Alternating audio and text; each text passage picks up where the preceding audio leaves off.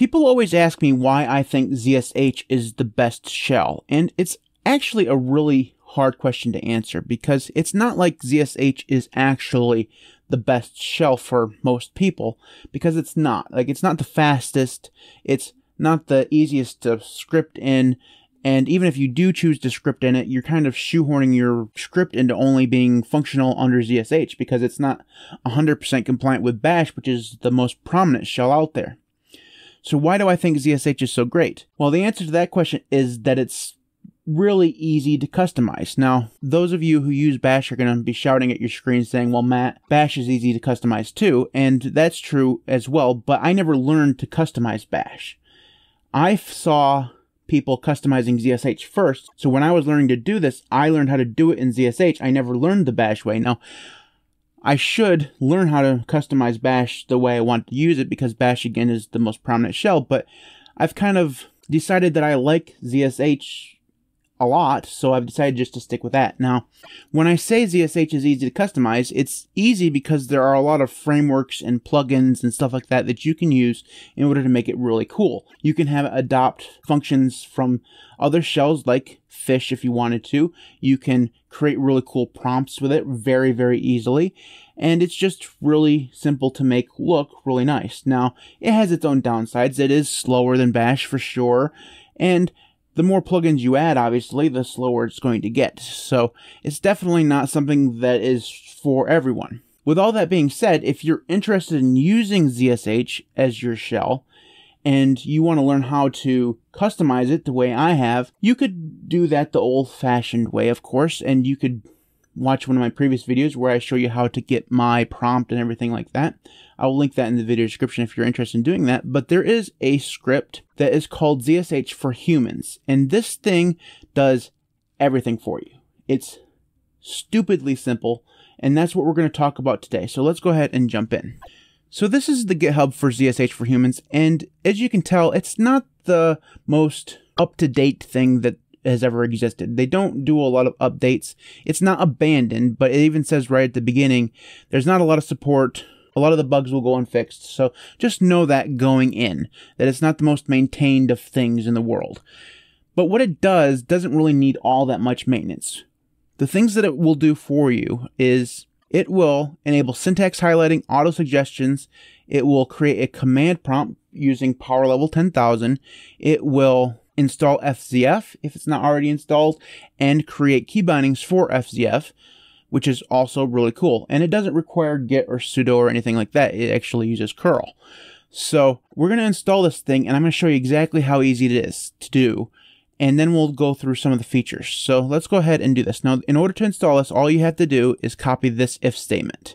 So we copy this, go to a terminal, which I have one open here, and I will zoom in here like so, and then we'll paste this. Now, in order to paste in a terminal, you can do it either two ways. Control-Shift-V, like that, or you can do the middle, click the middle mouse button, which is the scroll wheel.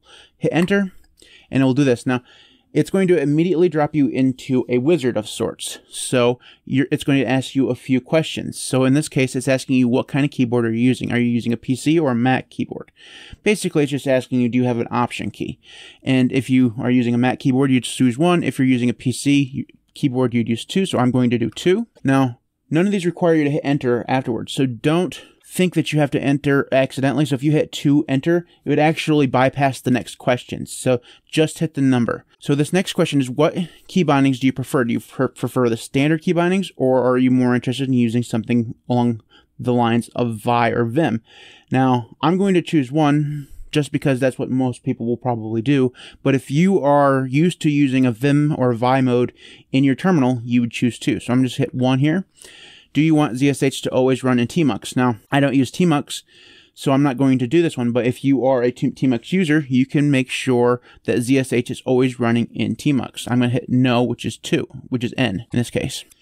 So the next question is, do you use dir env? And this is a environment variable or a feature for environment variables. I'm not exactly sure how it works, and I don't use it, so I'm going to hit no on this. But if you do use this feature, it's there for you. And then it's going to set up some things, and it's going to ask you another question. Choose installation directory for ZSH. So in this case, you can use one of 2 directories. or you could create your own directory. Now, the first one is going to require a sudo, and that's usually where ZSH is installed. And the reason why that's a good thing is because then it would be installed system-wide. So it would be installed for any user that wanted to use ZSH. The .local directory is only going to be for you and won't need sudo. I'm going to go ahead and hit 1. It's going to ask me for my password. I'll enter there. And then it's going to do some more installing, and then I'll ask another question. Now, it's going to ask me if I want to set or add ZSH to the list of shells. In this case, I'm going to hit Y, because otherwise none of this would work. And then it's going to ask me if I want to change the login shell to ZSH. In this case, again, I'm going to hit Y for yes. And then I think it's going to, yes, it's going to pop us into the wizard for power level 10,000. Now, here is where we're going to come into a problem, because I started this without checking the dependencies because I'm a dumbass. And in order for this wizard to actually function properly, you're going to need to have fonts installed. And I don't have the fonts installed for this to work properly, but I'm going to go through it anyways because installing the fonts will take a while. But just know, before you get started on this, have the right fonts installed. So you'll need a nerd font of some kind, and then you'll need to be using that nerd font inside of your terminal. So if you don't have all the nerd fonts installed because you're not a masochist and you don't want to download 4 gigabytes of fonts, I don't blame you. Just download one of them and use that in your terminal. You can also use any patched font out there if you don't want to use nerd fonts. But you'd have to have some kind of patched font, meaning that it has icon support. I don't have any of those installed, sadly, so this isn't going to look all that great. But anyways, I'm going to go ahead yes here because I can see the diamond. Now this one here is supposed to look like a lock, but as you can see, that doesn't look like a lock because I don't have the font installed. So I'm going to hit no here. That doesn't look like a lock either. So also going to hit no there. And then you'll probably, if you have the fonts installed, it's going to ask you another question about the Debian logo. If it does that and it shows the Debian logo, you'd hit yes. It will also ask you probably a question about things overlapping. So just make sure you go through them and just follow the directions. It's really easy. So in this case, it's asking us what we want the prompt to look like. So I'm going to hit 3 for rainbow and then 1 for Unicode. This is just telling it to have those cool arrows, which we call power line in the business. And then this one here is going to ask if we want to show this current time, and if so, how. So I'm going to hit 3 for 12 hour, because no one wants to do the math for 24 hours. That would be really hard. Math is so difficult. I mean, you only have 10 fingers. How are you supposed to get up to 24? That's beside the point. Anyways, moving on to the next one. This is asking for how you want the prompt to be separated. In this case, we're going to stick with the angled one, so that's number 1. And we want it to be sharp, so that's also number 1. And then we want the end, so this is talking about the end of the prompt to be flat, so that's also number 1. Now, do we want the prompt to be on 1 line or 2? I'm going to go ahead 2. Now, it's asking us, do we want it to be disconnected? So in other words, do you want each line to have like a line between them? I'm going to hit 1 because I don't need the line. And then it asks us if we want to have these little brackets along the side of the lines. And I'm going to go ahead and say number 2 just for the left. And then the frame color, it's going to ask how dense do you want that frame to be? And I'm going to have it be number 4.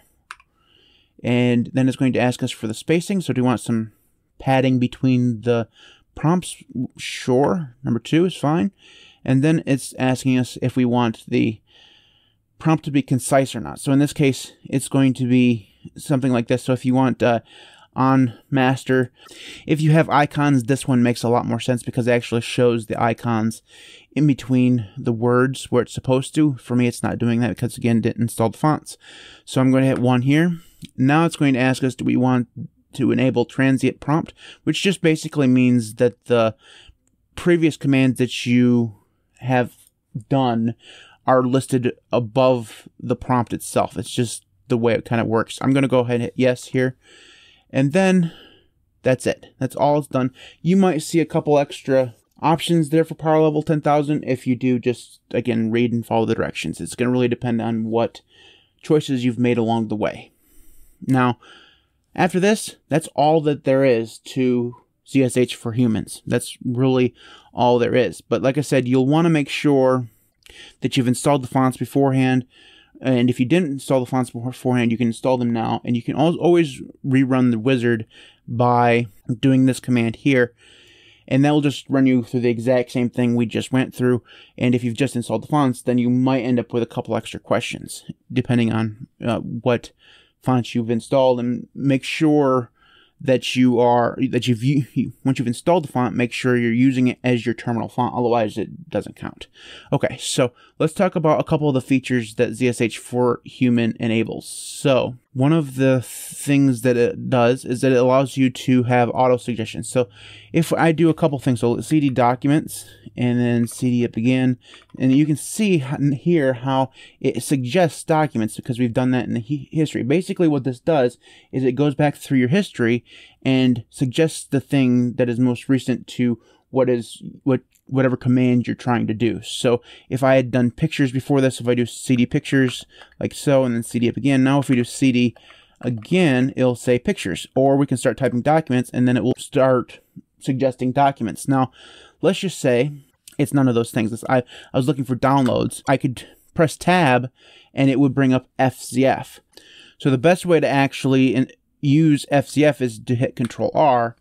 And what I'm going to actually do before we do this, we're going to CD into templates and CD backup level, CD into public, so that we have some actual history here. So now if we hit Control-R, we'll see it's actually showing us the history. And then if we type in, say, templates, and we can see that it narrowed it down to just that entry, we hit enter and it'll actually give us that command. So if let's just say we moved templates to pictures, I mean, that's pretty dumb, but you could do that. Hit enter like that. If we then hit Control-R and type in templates, we now have 2, and you can cycle through those results by hitting the tab. And once you've highlighted the one you want to use, hit enter, it'll give you that command. You can then run that command again if you wanted to do that. So that's FZF. So that is ZSH for Humans. There are a few other functions for it. If you want to get into those, you can also see how this functions with SSH. You can see how you can customize it a little bit more. There is not a ton of documentation for this. I'll just warn you right out of the bat. So if you can't find what you're looking for on their documentation, I highly recommend going to the documentation for whatever it is you're looking for. So if you're having problems with FZF, don't go here for documentation. Go to the FZF GitHub.